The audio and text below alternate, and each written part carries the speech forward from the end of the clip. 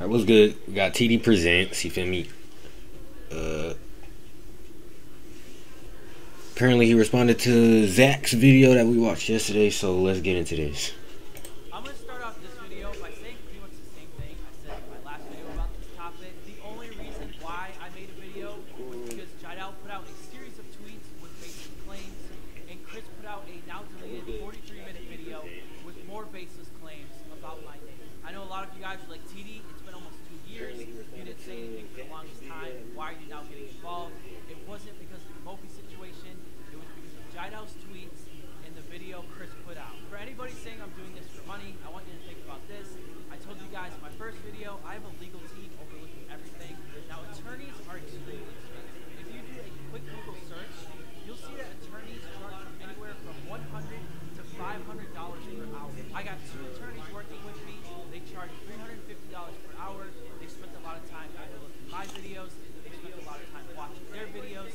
And even if you're just having a phone call with them, all of those hours add up. I will not be responding to either Jester or Fidel. They didn't say my name in their video, so I have nothing to say about it. And I will say, if you guys haven't seen my first video on this topic, maybe go back, watch that one first, and then you can watch this one, and things might make more sense. Moving on to today's video, I'm going to be quick with this one. Most of this is done years ago, and I don't blame TD for making a video. He hasn't really said much over the years.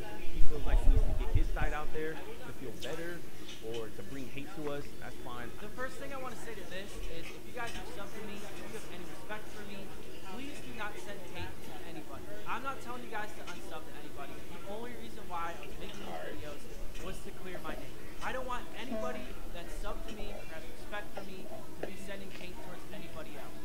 These people told me that the plan was they were going to get like this huge house in Calabasas and that I would have a spot back in the house. I don't know who the hell told you that, but it was never a group discussion. Also, you already had a place with your girlfriend in Newport, and we're getting a... Why this video so blurry, man? Come on. So that claim literally makes no sense. So the first claim that Zack makes is that he didn't know, or it wasn't a group discussion, that I was invited to live in a new house.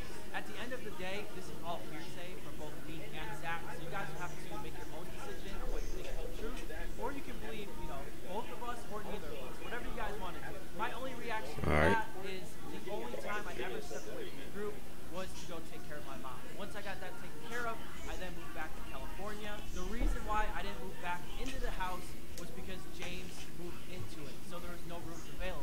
I had a face-to-face conversation. I was told about the plan. All right. I got a bigger house.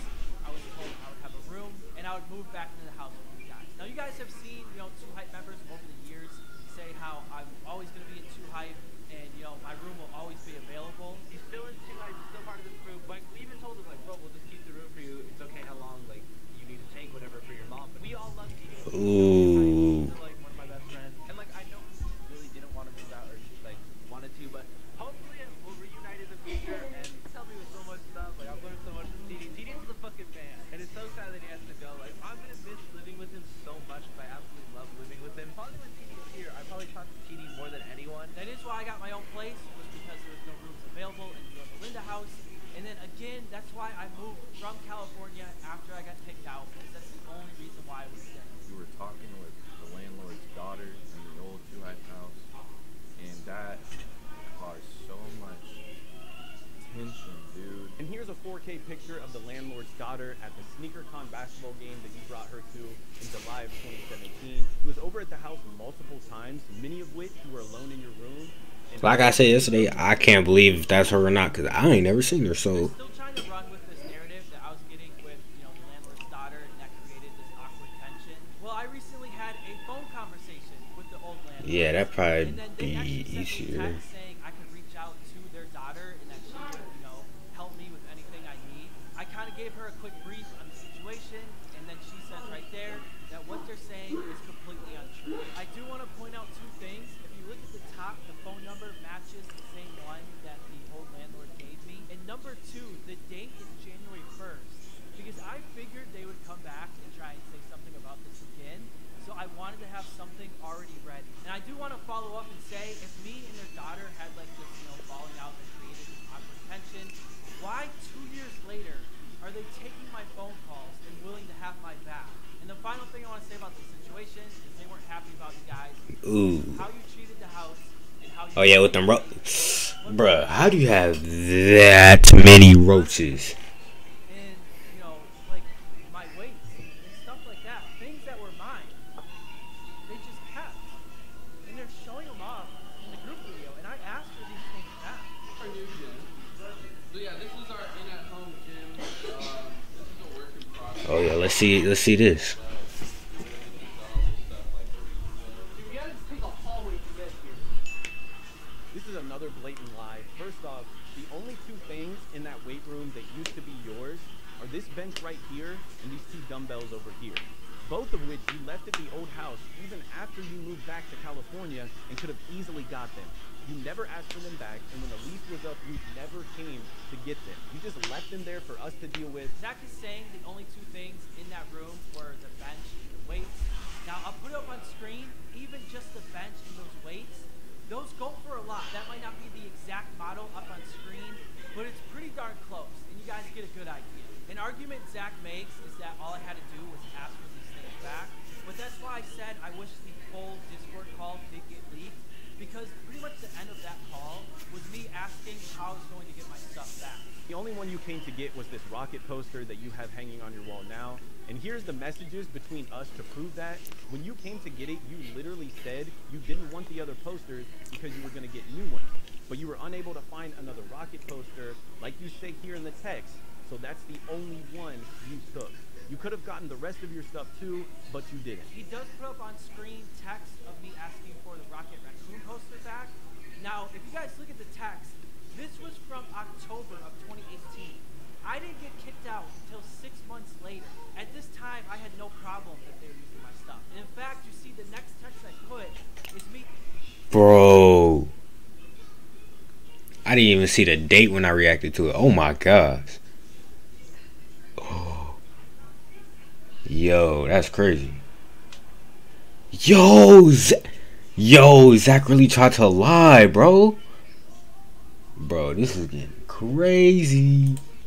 Asking if he already had taken that poster down, because I didn't want to take anything that were up on his walls, even if they were mine. And we actually had a conversation that there's no point in me taking all my stuff, because again, the plan was for me to move to a bigger house, so they're just going to hang on to my stuff, and it was going to be there for me. As a matter of fact, I was still in charge of handling, you know, the electric side of utilities until they kicked me out, and I was still making sure that utilities were being paid. There was even times where they would text me and be like, "Hey TD, our water isn't on today. What's going on?" I'm trying to figure out what's happening because I paid the water bill. Well, you need to get an annual water test in California. I'm across the country taking care of my mom and still doing things like this to help the group out. While I appreciate what you did, bro, nobody asked you to do it. All you had to do was call the utility companies, tell them you didn't live there anymore, and take it out of your name. Then one of us would have to call them and put it in our name. And here are the messages of Chris and I handling the water situation, not you. In that clip, Zack says I should have just asked them to take the utilities out of my name. I want to make it clear, and I said this in my... If you vape, you could be inhaling toxic metals into your lungs. To show how scary that is, we made metal monsters. But nothing is as scary as the facts. Vaping can deliver toxic metals like nickel and lead into your lungs. My first video, the reason why I brought these things up is because there was baseless claims that I wasn't pulling my own weight. I had no problem doing this for you guys. Even when I was across the country, the reason why I brought it up was to shut that narrative down. Now, Zack does go on to say that I could have just said, "Hey, I want this out of my name," but there's a whole process that goes into, you know, getting utilities out of your name and putting it in somebody else's name. You can't just switch it into somebody's name. Everybody has to have a separate account. So they would actually have to go to the house, shut off the electricity, shut off the water, and then put it in Chris's name and turn everything back on. It's a little bit of a process. Since I was still in the group, that kind of seemed like too much of a headache, so I had no problem still doing those things. Again, the reason why I brought it up was to get rid of that narrative that I wasn't pulling my own weight. Zack then says that he and Chris had to deal with the water situation, so Bree contacted me and she said the water wasn't on. I then reached out to the landlord and I spent time even trying to contact the water company, and that's how he figured out what was going on. Here are the messages of Chris and I handling the water situation, not you. I did notice Chris sent a text saying that only me and about the annual water test. Well, that's not true because in California it's a law. You have to put something on your door. You have to put something physical on your property before they shut down either water or electricity. Zack texts Chris saying, dude, shit's crazy. And I know he'd be nasty host too. Chris responds with, yeah, taking whatever he can. Laugh my ass off. Zack then followed it up with, exactly. He blacks out a huge chunk of that first text, leading people to believe that I said something super fucked up, but it was literally just a joke. Here's the full text so that you guys can see exactly what we were talking about. Zack's defense to this was apparently it's a joke. Now it seems like Lowe's didn't think this was a joke. Here's the full text so that you guys can see exactly what we were talking about. Oh yeah, I seen that. Bro, there is no way you could look at this, bro. This right here literally makes what TD did 10 times worse. Like, bro, you just exposed yourself, bro. How can somebody take this as a joke?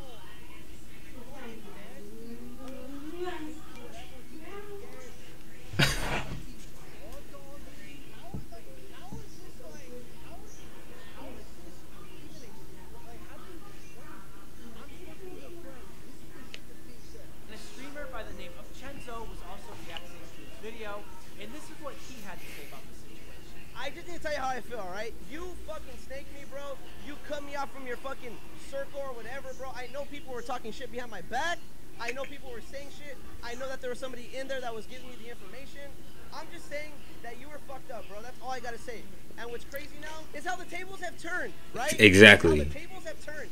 No one fucks with you here, bro. That's why you never be on here, bro. You're only on here for sponsorships and for fucking making money. That's it, bro. Alright? We all miss the old Zack, bro. The old Zack, obviously everyone misses it. But that's not you anymore, bro. You're a snake, bro. Zack says I put this black box on screen to make it seem like he said something messed up. Zack texts Chris saying, dude. He did say something messed up. And I know he'd be nasty hoes too. Chris responds with, yeah, taking whatever he can. Laugh my ass off. Zack then followed it up with, exactly. Sheesh. You guys can hear the audio. I read the conversation straight through. I don't say anything about the black box. The reason why I put that black box was to blur out the picture, and I did the same thing when it came to your guys' last name. Now, TD was at his house, but we were all in the same room at the 2 Hype house on one. I just want to know when Zack showed the messages of that thing, right? And they were talking about LNU. Why he out here talking about hypocrisy and stuff? How you gonna block out what Cash say? I wanted to see what Cash said, bro.